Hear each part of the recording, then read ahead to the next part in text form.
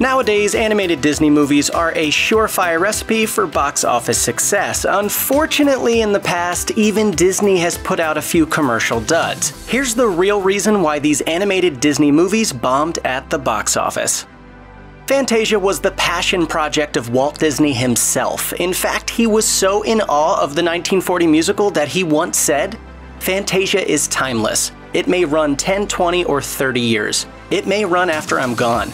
Fantasia is an idea in itself. I can never build another Fantasia. I can improve, I can elaborate, that's all."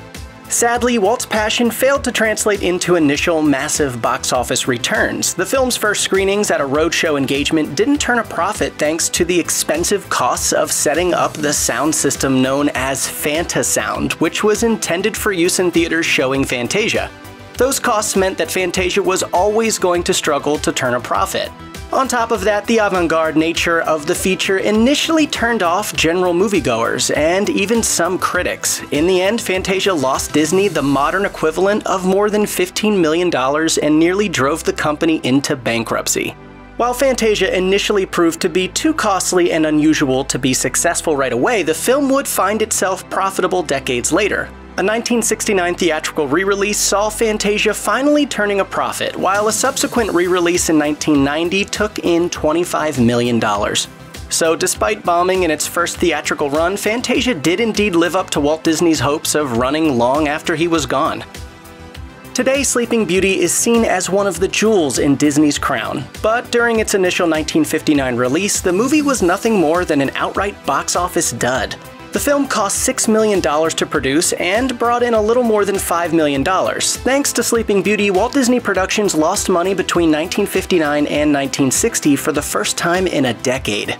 Popular explanations for the project's struggles to initially connect with viewers are its distinct animation style, as well as a negative reception to the scariness of the movie's villain, Maleficent. It's also hard to imagine any film in 1959 making much money with a budget as high as $6 million. For example, the second highest grossing film of 1959 was The Shaggy Dog, with a $9.6 million domestic haul, which clearly demonstrates that any 1959 film would struggle to turn a profit when it cost as much as Sleeping Beauty. This box office performance lent an initial negative tinge to Sleeping Beauty's reputation, but it wouldn't be there for long. Further theatrical re-releases in 1979 and 1986 helped to restore the film's box office reputation, and the latter re-release managed to gross an impressive $15 million domestically.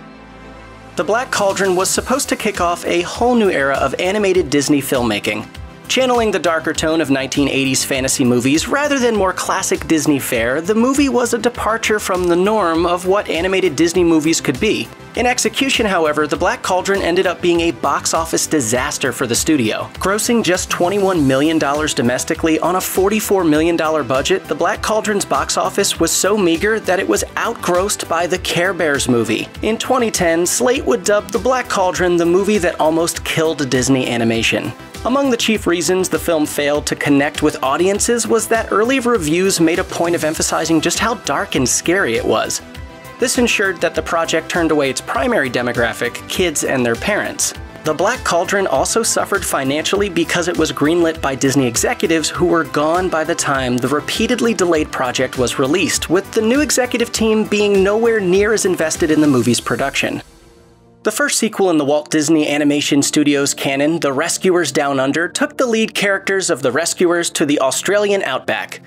Giving the Rescuers an adventure in Australia was meant to capture the box office power of then-recent Australian hits such as Crocodile Dundee.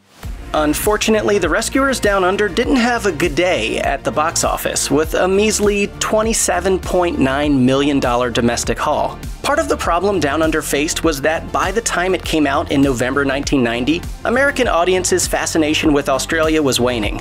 It had already been 2 years since Crocodile Dundee 2 came out, and even that made less than its predecessor. It had also been 13 years since the original Rescuers premiered, so fans weren't exactly clamoring for a sequel by that point.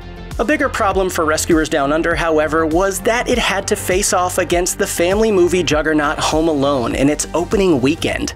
That live-action feature soared financially, taking in $285 million over its domestic gross.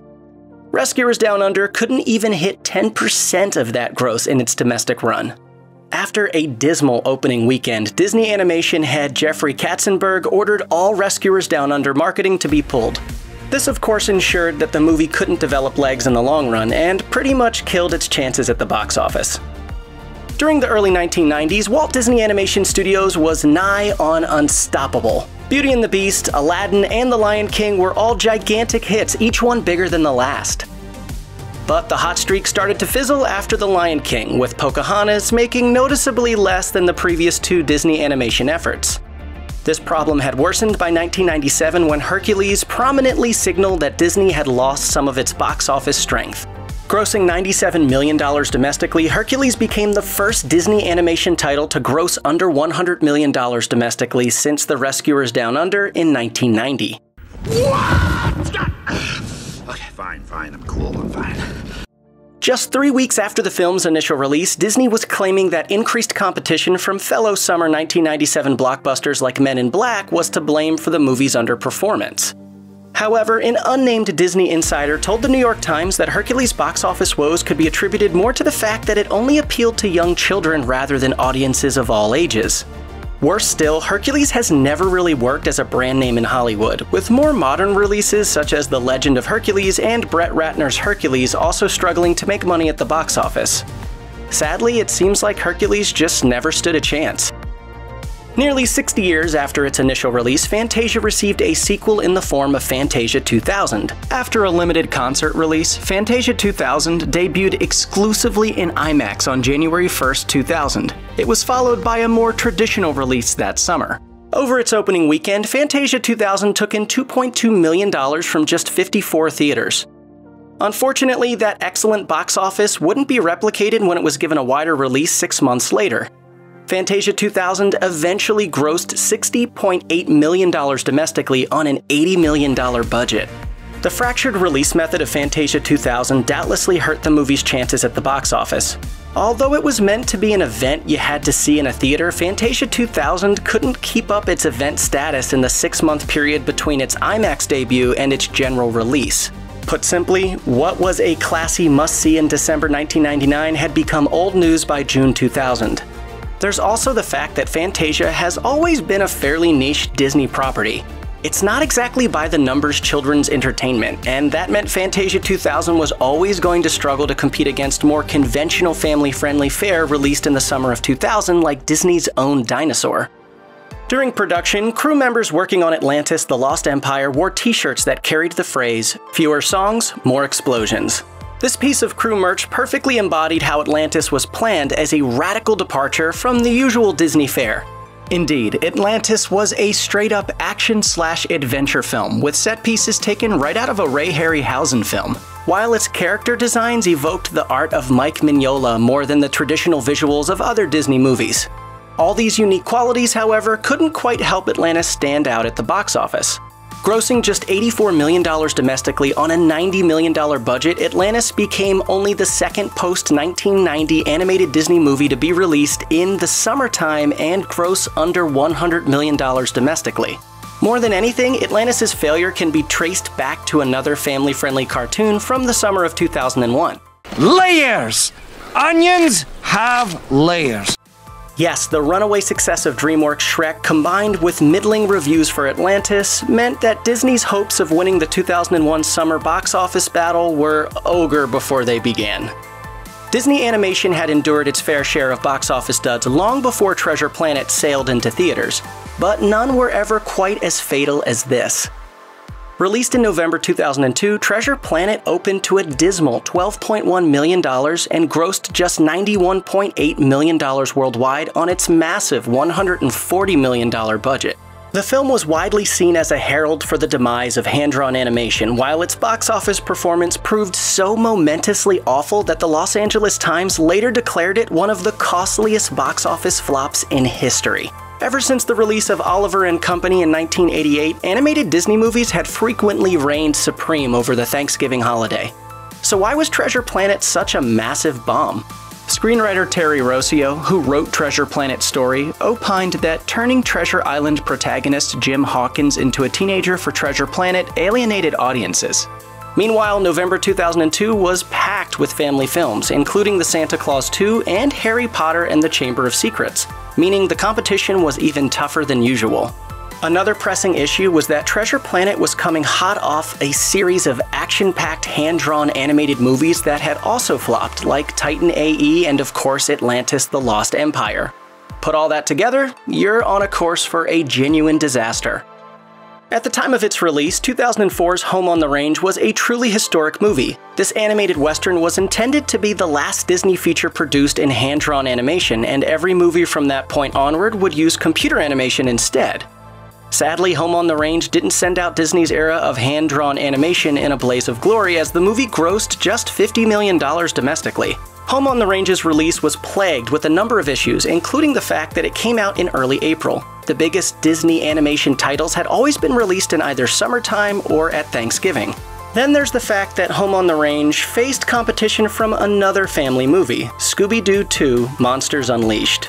Those problems could have been overcome if Home on the Range had generated positive reviews, but the film received mixed marks from critics, with a 53% Rotten Tomatoes critics rating, a far cry from the acclaim that had greeted the Disney movies of the previous decade. Without any positive buzz to buoy it, Home on the Range became yet another casualty of the dark days of Disney animation. Since 2005, every single feature from Walt Disney Animation Studios has made at least $97 million domestically.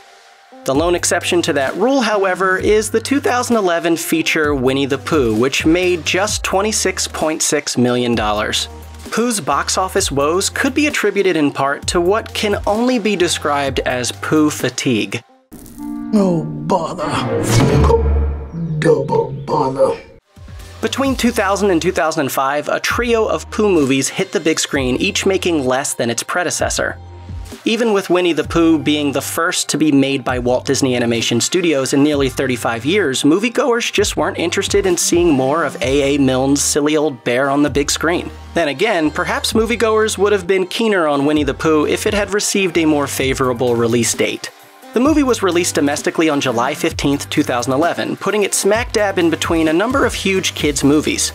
3 weeks prior, Disney's own Cars 2 debuted, while 2 weeks later the Smurfs would hit theaters. Worse yet, Pooh opened against Harry Potter and the Deathly Hallows Part 2, which scored the biggest opening weekend in history at the time. The saddest thing of all is that Winnie the Pooh actually received some of the best reviews of any major movie released in summer 2011. Facing off against Wizards, Cars, and Smurfs, however, poor old Pooh Bear just didn't stand a chance. Check out one of our newest videos right here. Plus, even more Looper videos about your favorite movies are coming soon. Subscribe to our YouTube channel and hit the bell so you don't miss a single one.